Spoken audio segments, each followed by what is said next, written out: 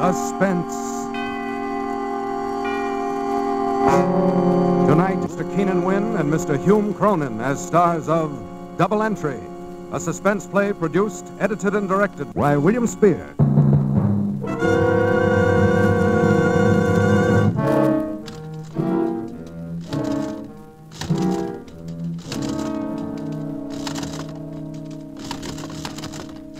Yeah, it always balances in the double entry system.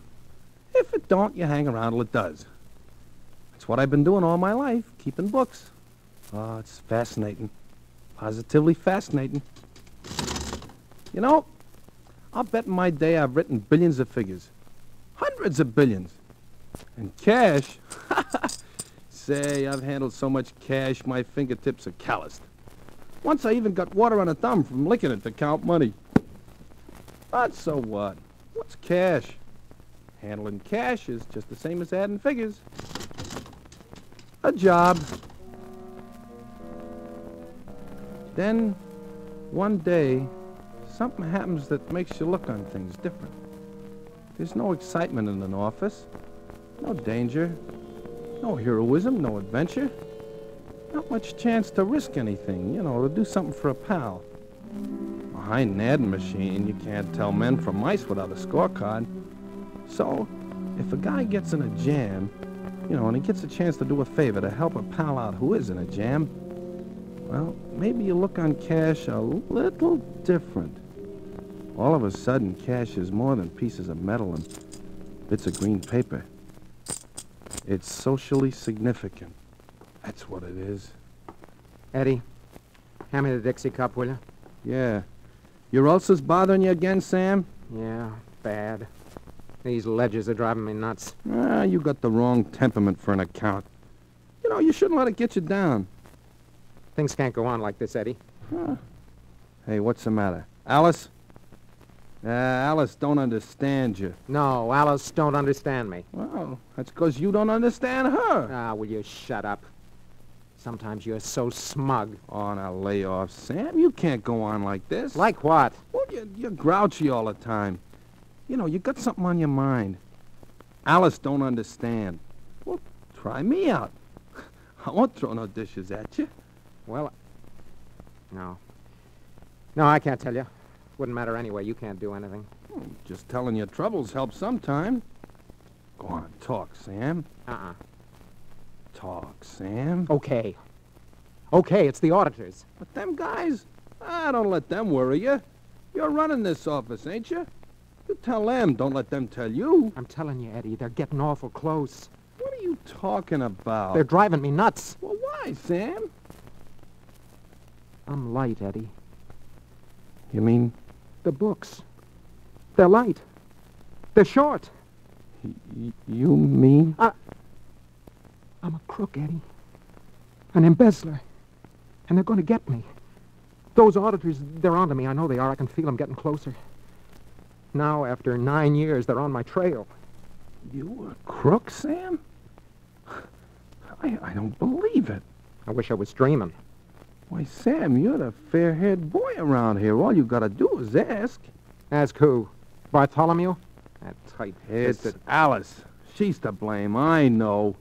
She wasn't satisfied with your salary. She wanted ermine capes, diamonds, a box at the opera. Oh, I know. She drove you to it. 9 years. Hey, how much did you take in all that time? $100,000.11. Where am I going to get that kind of money? I can dig up the 11 cents. Wisecracks. That's all you're good for. Jail staring me in the face. Yeah, that's why you're so nervous. That's where my ulcers come from. Every night, working late, covering up. Sweating, worrying, thinking of suicide. 9 years ago. Well, she made you do it, Sam. That's right. I told her I was playing the market, and I was. Yeah, but the stock's dropped. Out of sight. So you bought more. And more. And then? Yes, Mr. Bartholomew?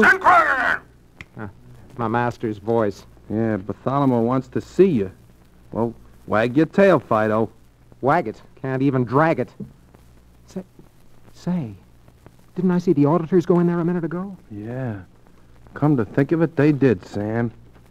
Well, this is it, kid. Oh, maybe it's not, Sam. I got a feeling. I'm not scared, Eddie. It's a relief. I'll sleep nights now. Maybe my ulcer will clear up. 100 grand. I wonder what he did with the 11 cents. Sales tax, I guess. What a chump. Your name, Eddie?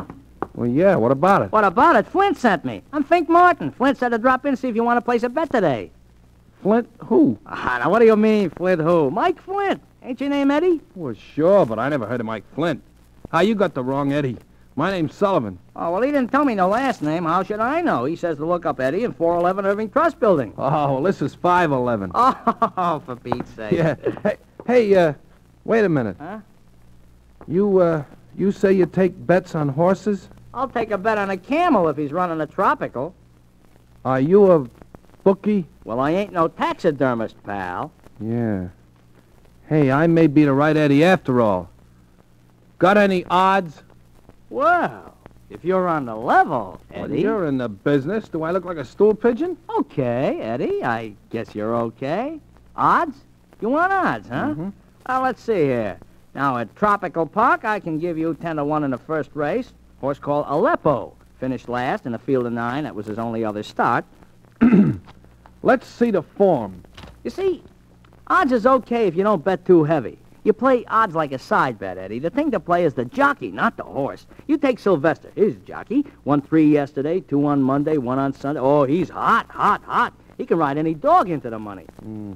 Does he ride a long shot today? No. Today he's got 2 favorites and 4 short odds nags. He'll win 2 races today. Oh, here's a 100-to-1 shot. Altruism. Altruism, huh? I never heard of him. I got a hunch. Well, play it. Always play hunches. Yeah, let's see who this altruism is. Never raced before. Well, and how do you know he's no good? Well, I don't, but look who he's running against. War Alarm, unbeaten in 3 starts. Test Tube, last year's Gold Cup runner-up. File Clerk. Hey, there's a hunch for you, Eddie. File Clerk. I ain't no file clerk, and I'm playing altruism. Okay, Eddie. Just give me a $2. Is that all I can bet? Well, no, but, gee, I don't want to play you for a sucker. How about $1,000? Oh, why don't you tie that bull to a fence? Will you take $1,000 on altruism? Where would you get $1,000? From the old man. On the level, Eddie? Oh, sure. Well, I have to get Flint's okay. You let me use your phone? Yeah. Gee, $1,000. That's not stage money, Eddie. Well, neither is $100,000. Could you pay off? Oh, Flint will cover any bet that I want to make. Hello? Give me Flint. This Flint is a smart cookie. Yeah? Maybe he don't want to let... Wait a minute. Hello, Mike? This is Fink. Yeah. Look, a man's got $1,000 he wants to put on a nag called Altruism in the 3rd of Tropical. The odds are 100-to-1. How about it? Yeah, but if he wins, Mike. But sure I'm a gambler, but 100... Hung up. Funny guy, this Flint. Am I a gambler, he says. Okay, Eddie, we'll play $1,000 on Altruism's nose for you.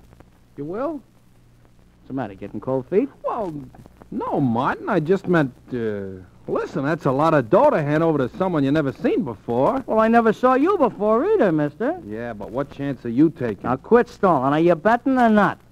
Oh, okay. Wait till I get the money.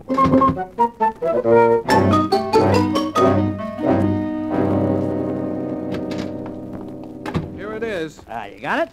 100, 2, 3, 4, 5, 6, 7, 8, 9, and 10 makes 1,000. Thanks, Eddie. What's the matter? What you shaking for? Is this your life savings or something? Oh, no. There's lots more where this come from. Oh, of course. The old man has a wad of it behind his ear. Yeah, that's it, Fink. Hey, you're a card. Hey, what are you rubbing them bills on that sheet of white paper for? Well, if the green don't come off, the bill is no good. No good? Counterfeit. Here, look at this. A phony.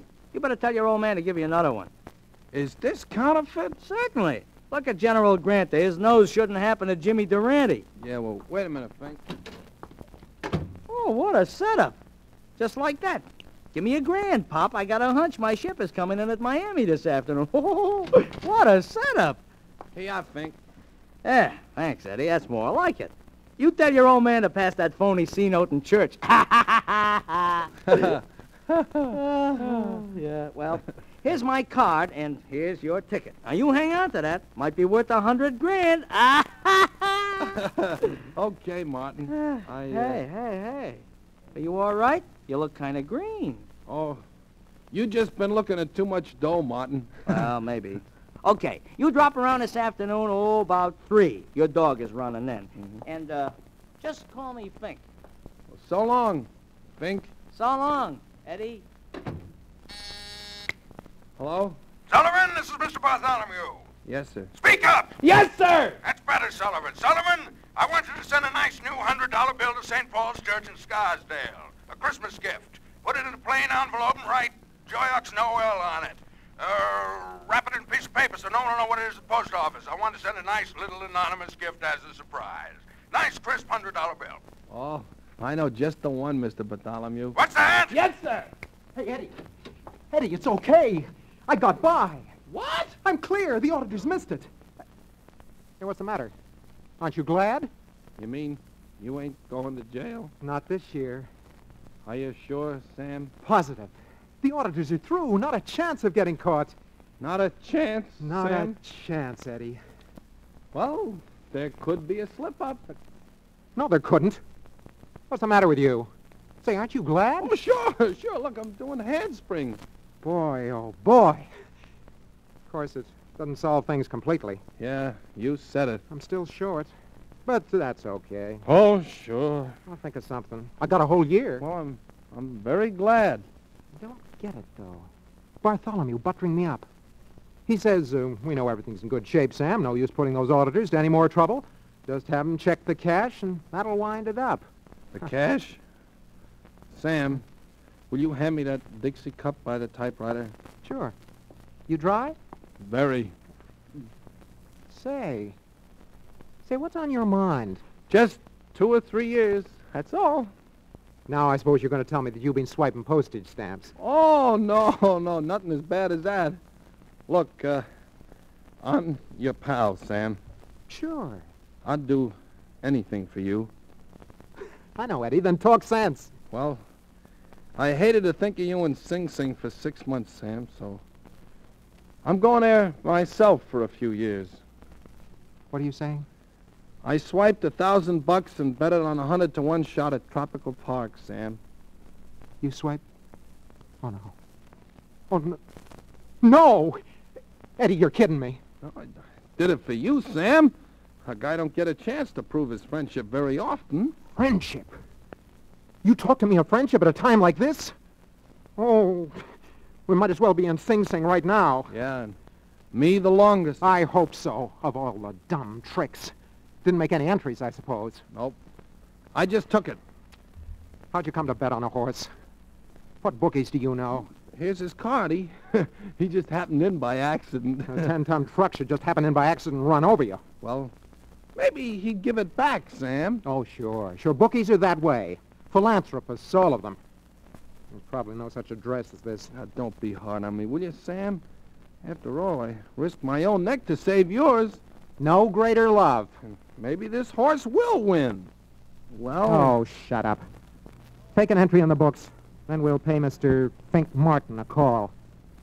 Friendship. Yeah, friendship. Well, we're in this together, pal.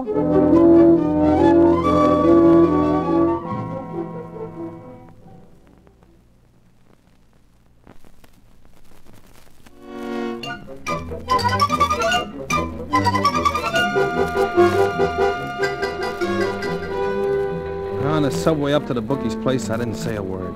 I just stared at the ads, and I kept thinking of how I'd messed things up and wondered what Sam was thinking. The window we sat near had bars on it, and I felt like I was already in jail. Well, we got there. It was a great big large room. Well, if it ain't the millionaire bookkeeper. Hi, Eddie. Oh, hiya there, Fink. Welcome to our humble joint. Of course, it ain't like Hialeah, But it's as close as we can get to it in New York. Yeah. I know. Oh, this is Sam Crockett, Fink. My boss. Oh, glad to meet you, Mr. Crockett. Smart man you got working for you. He's gonna make himself a pile of dough this afternoon, ain't you, Eddie? Look, Martin. This is all a mistake. Eddie had no business betting $1,000 on a horse. The fact is, he wasn't his money. Oh, I know that. It was his old man's.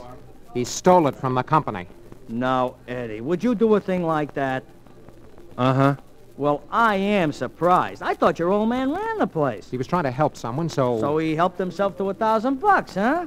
Martin, give us a break and return the money.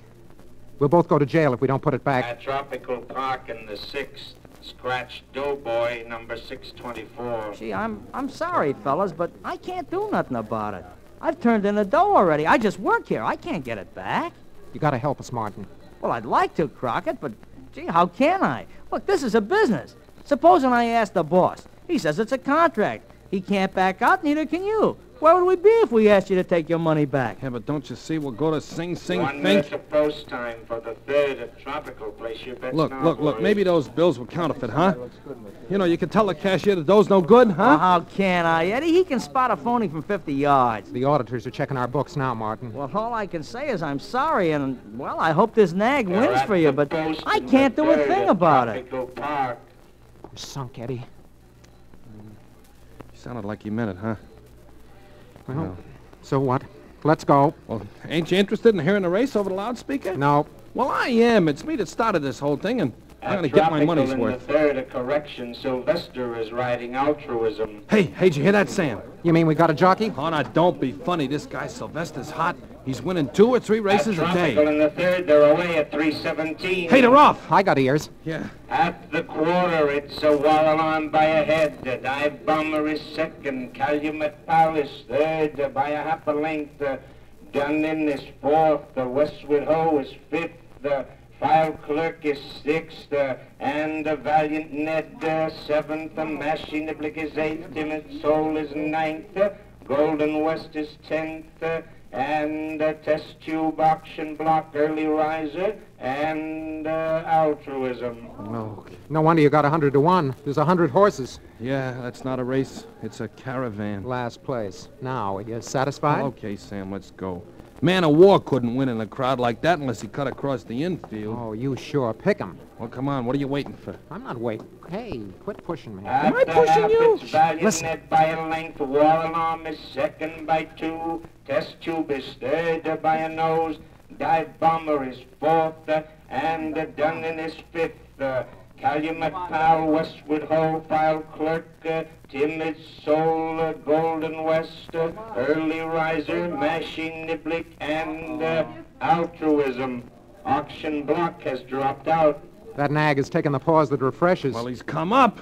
If enough drop out, he can win. Yeah, the race would have to last 2 days, huh? Why didn't they run it in heats? Well, might as well hang around till the end, huh, Sam? Into Oh, the well, I stretch, guess so. It's a Valiant Ned still leading by a length. Test Tube is 2nd by a nose. War Alarm is 3rd. And coming up on the outside is Altruism. Hey, did he say altruism? He said it. Get the results. Hey, Porky, how about the finish? Coming over the wire Oh, now, Sylvester, ride, boy, ride! Don't wring your hands. It's too late to pray. The race is over. Yeah, well, who won? How do I know who won? The wire's always a minute behind. We got a chance. It's too close for comfort. Oh, why did Flint let me take that bet? The winner of the 3rd at Tropical Park is Altruism. Oh! How do you like that? He won. Am I a chump now? Oh, you're a champ, Eddie, a Oh, champ. it was nothing, Sam. Only a sap could do it. Oh, thanks. Holy smoke, this doesn't. Oh, Fink, I almost forgot. You got a fork over. Oh, that just about busts this joint. Hey, how about calling it off? Remember what you said about contracts? Yeah, but gee, if I'd have known they were switching Sylvester onto that When do dog. we get paid off?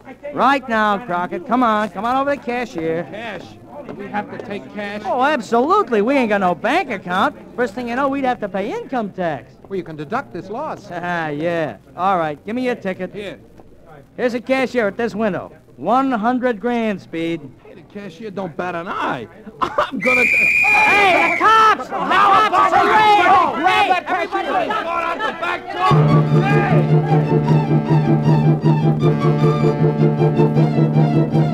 Hey!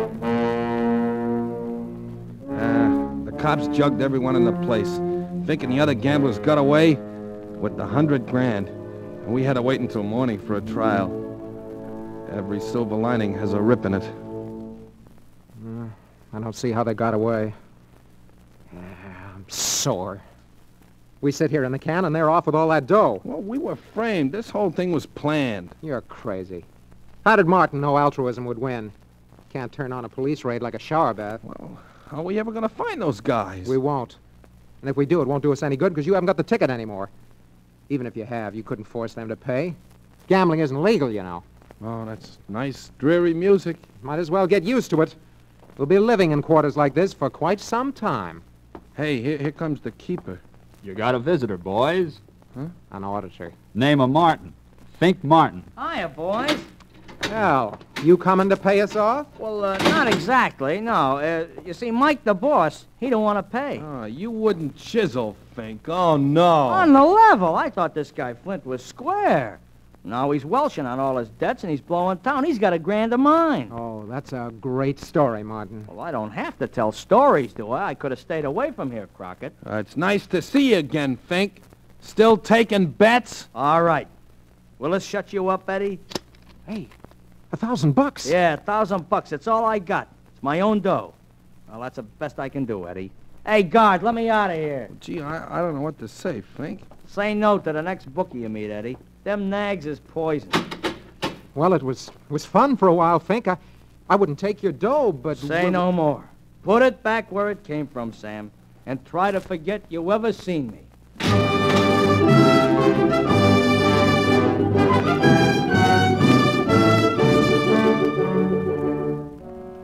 So, there I was, back where I started, at scratch.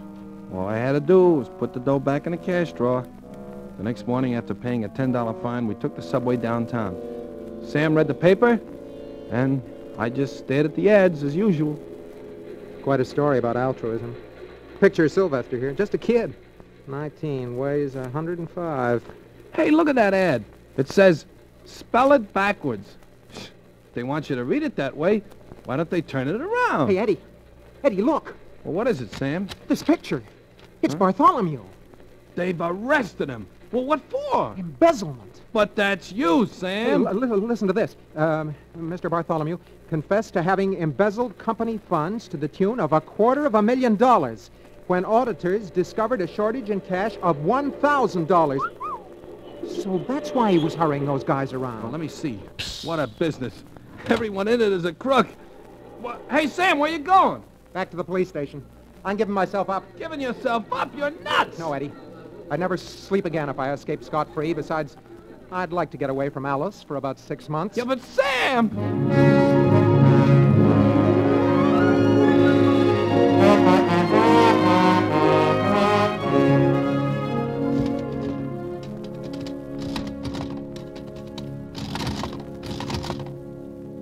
So, Sam went to the police and gave himself up. But guess what? They didn't want him. They already had their man. He wrote out a confession. He offered to show them the books, but they just laughed at him. Called him a publicity seeker. He pleaded with him, but it was no use. Even Bartholomew called him a fool. Imagine, Sam fought for the right to go to prison, and they laughed at him. Well, that's what happens when a bookkeeper tries to get out of the rut. There's no escape. Yeah. Sam would have preferred a few quiet months in Sing Sing, breaking rocks. Could have got rid of his ulcers. He would have got away from Alice. But no.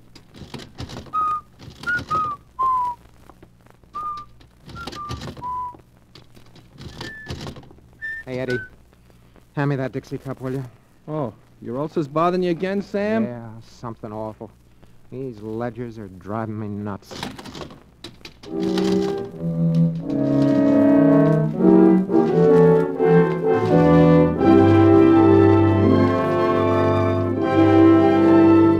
This is the Armed Forces Radio Service.